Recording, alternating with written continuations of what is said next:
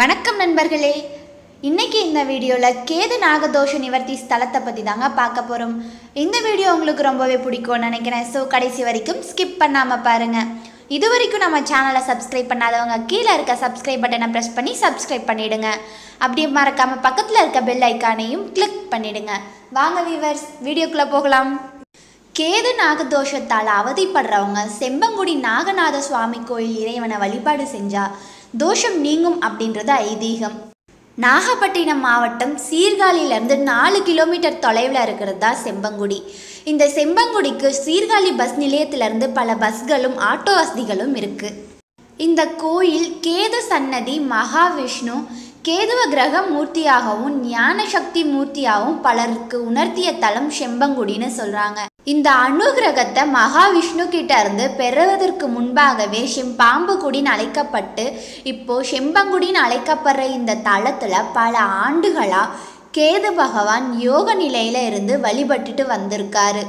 அதற்கு அப்புறம் தான் மகாவிஷ்ணு தோன்றி கேது பகவானுக்கு அனுகிரகம் செஞ்சிருக்காரு. இந்த ஊரில் தான் நாகநாத சுவாமி கோயில் இருக்கு. இத்தல இறைவனின் பெயர் நாகநாத சுவாமி, இறைவியின் பெயர் கற்பூரவள்ளி அம்மாள்.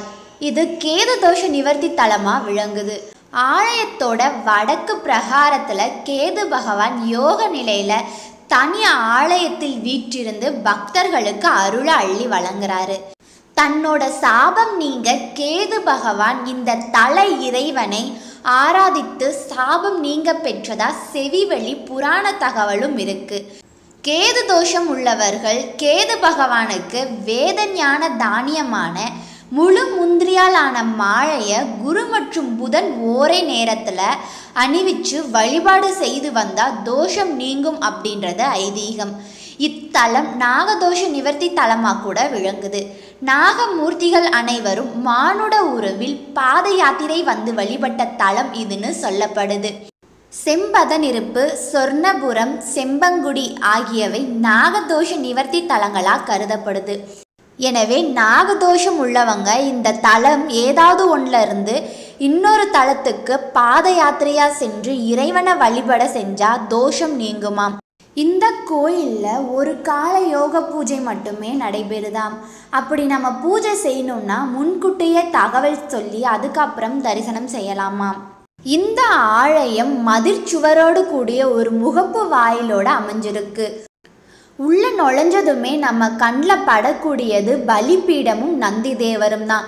வெளிச்சுற்று பிரகாரத்தில் விநாயகர், வள்ளி தெய்வானை சமேத முருகன், தணிகை வேலர், மகாவிஷ்ணு ஆகிய சன்னதிகள் இருக்கு. மூலவர் நாகநாத சுவாமி கிழக்கு நோக்கி சுயம்புலிங்க உருவில் எழுந்தருள் இருக்காரு. அம்பாள் கற்புகவள்ளி தனி சன்னதியில தெற்கு நோக்கி அருட்காட்சி தராங்க. பிரகாரத்தில் தல விருட்சத்தின் அடியில் சப்த மாதர்கள் திருவுருவச் சிலைகள் இருக்கு. இத்தலத்தோட சிறப்பு மூர்த்தி ஆகிய கேது பகவான் தனி சன்னதியில அருள் புரிகிறாரு. இந்த தலத்தோட வரலாறாக சொல்லப்படுறது, பார்க்கடலை கடையிறப்போ அமிர்தம் வெளிப்பட்டிருக்கு. நடை, திரை, பிணி, மூப்பு, சாக்காடு முதலிய நோய்களை நீக்கிற மருந்தாக அமிர்தம் விளங்கி இருக்கு. அந்த அமிர்தத்தை தேவர்களும் அசுரர்களும் உண்ண போட்டி போட்டிருக்காங்க. அசுரர்கள் அமிர்தத்தை உண்டா அவங்களுக்கு அழிவு இருக்காதாம். ஆகையால் அமிர்தத்தை தேவர்களுக்கு மட்டுமே கொடுக்கணும்னு மகாவிஷ்ணு முடிவெடுத்தார். ஆனால் ஒரு அசுரன் மட்டும் தேவர் வடிவம் கொண்டு சூரிய சந்திரனுக்கு நடுவில் நின்று தேவாமிர்தத்தை வாங்கி சாப்பிட்ருக்காரு. இதை அறிந்த சூரிய சந்திரன் தேவாமிர்தத்தை பரிமாறி கொண்டிருந்த மகாவிஷ்ணு கிட்ட குறிப்பால உணர்த்த அவர் தன் கையில் இருந்த கரண்டியால் அந்த அசுரனை ஓங்கி அடிச்சிருக்காரு. அவர் அடித்த வேகத்தில் அசுரனின் கழுத்து துண்டிக்கப்பட்டு தலை சிரபுரம் என்ற தற்போதைய சீர்காழியிலையும் உடல் மற்றொரு இடத்துலையும் விழுந்திருக்கு. தேவாமிர்தம் உண்டதால அசுரனோட 2 உடல் பாகங்களும் 2 பாம்புகளாக மாறியிருக்கு. இந்த அரவங்கள் சிவபெருமானை தியானித்து காற்றை மட்டுமே உணவாக உட்கொண்டு கடும் தவம் புரிய இறைவன் பார்வதி சமேதராய் இடபவ வாகனத்தில் எழுந்தருளியிருக்காரு. அப்போ அந்த அரவங்கள் சிவபெருமான் கிட்ட தங்களை காட்டி கொடுத்த சூரிய சந்திரனை விழுங்கும் சக்தியையும் அகில உலகையும் ஆட்டி படைக்கும் வலிமையையும் தங்களுக்கு அருளுமாறு வேண்டியிருக்காங்க. சிவபெருமான் சூரியன் சந்திரன் இருவரும் உலக உயிர்களுக்கு இன்றியமையாதவர்கள் என்று கூறி அவர்களை அமாவாசை பௌர்ணமி கிரக நாட்களில் மட்டும் ஆதிக்கம் செலுத்த சிவபெருமான் வரம் தந்திருக்காரு. மேலும் இறைவனோட அருளால மனித தலையும் பாம்பு உடலும் கொண்டு ராகுவாகவும் பாம்பு தலையும் மனித உடலும் கொண்டு கேதுவாகவும் தோன்றியிருக்கா. இந்த 7 கிரகங்களோடையும் அவங்கள சேர்த்து 9 கிரகங்களா விளங்கும்படி வரம் தந்திருக்காரு.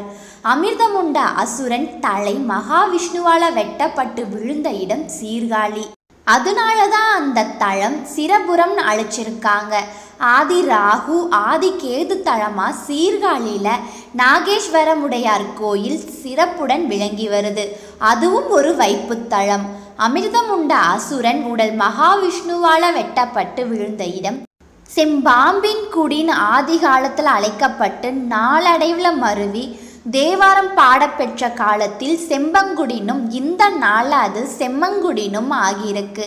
இதுதான் இந்த கோயிலோட வரலாறு. இந்த வீடியோ உங்களுக்கு ரொம்பவே பிடிச்சிருக்கும்னு நினைக்கிறேன். ஸோ மறக்காமல் லைக் பண்ணுங்கள், ஷேர் பண்ணுங்கள், கமெண்ட் பண்ணுங்கள். நன்றி.